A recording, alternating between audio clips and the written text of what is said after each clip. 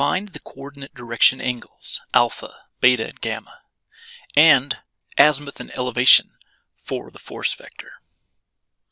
This is a three-dimensional force vector with components in the x, y, and z direction. Notice that the z direction is negative. I've set up my engineering paper with the given and find information. Next, I'm going to find the coordinate direction angles, alpha, beta, and gamma. We can use the equation shown here to find our angles. But first we need to find the resultant force.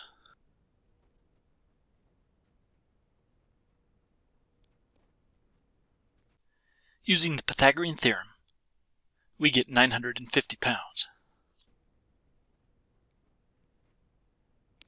The cosine of alpha is the x component of the force divided by the magnitude. We can rearrange this equation to solve for alpha.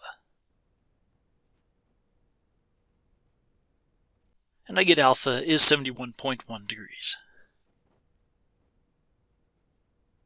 The cosine of beta is the y component of the force divided by the magnitude. Solving for beta, we get 45.1 degrees.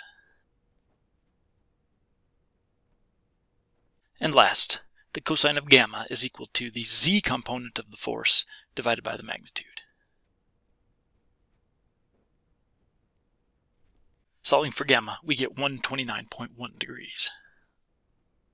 We can check our answer using one of the vector visualization tools that are made available to students in the course. But first I need to find my unit vector.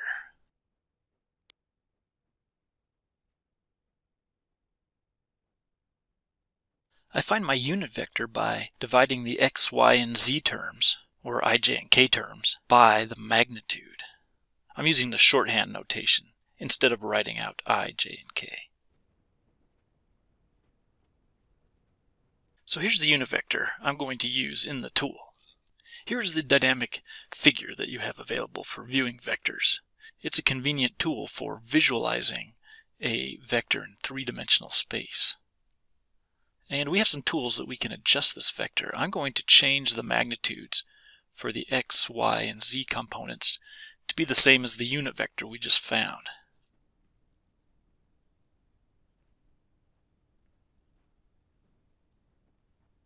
So here's our unit vector. It's acting in the same direction as our original force. And I can turn on the angles and view those angles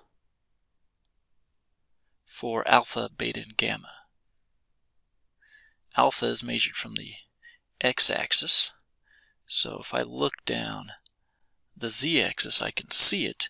And 71.1 degrees is what we got. Beta is measured from the y-axis. We can see that here, about 45.2 degrees. And gamma is measured from the z-axis.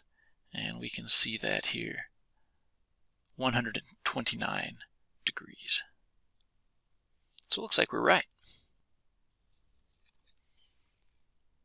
The problem also asks us to find the azimuth and elevation angles. The azimuth and elevation angles are an alternative way to show the direction of this vector.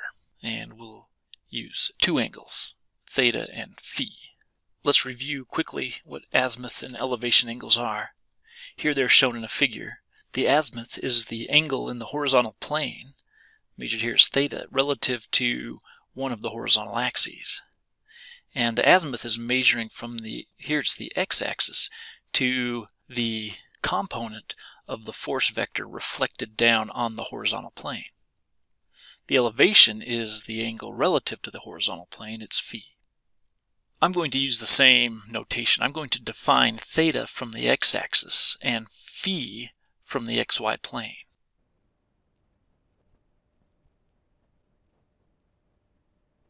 Since I'm using the angle configuration that's shown in this figure, I can use the equation shown to find my theta and phi angles.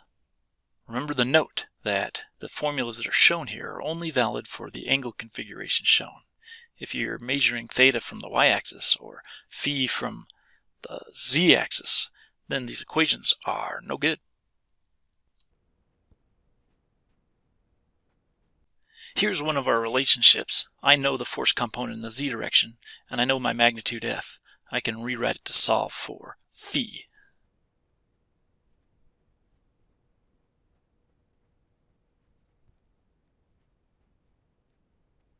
Solving for phi, I get negative 39.1 degrees. Negative, does that make sense? Well, let's go back up and look at our original vector. We see that the k or z component is in the negative direction. So this negative 39 degrees means that our elevation is below the horizontal plane. And so, yeah, that does make sense. Here's another relationship from the slide we just looked at. It says the force component in the x direction is equal to the magnitude times the cosine of phi times the cosine of theta. We can use this equation to solve for theta, since we know all the other variables.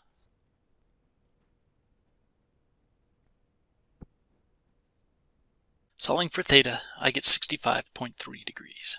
Now there was one more equation on that slide, an equation for finding the y component. We could use it to check our answer. Let's do it.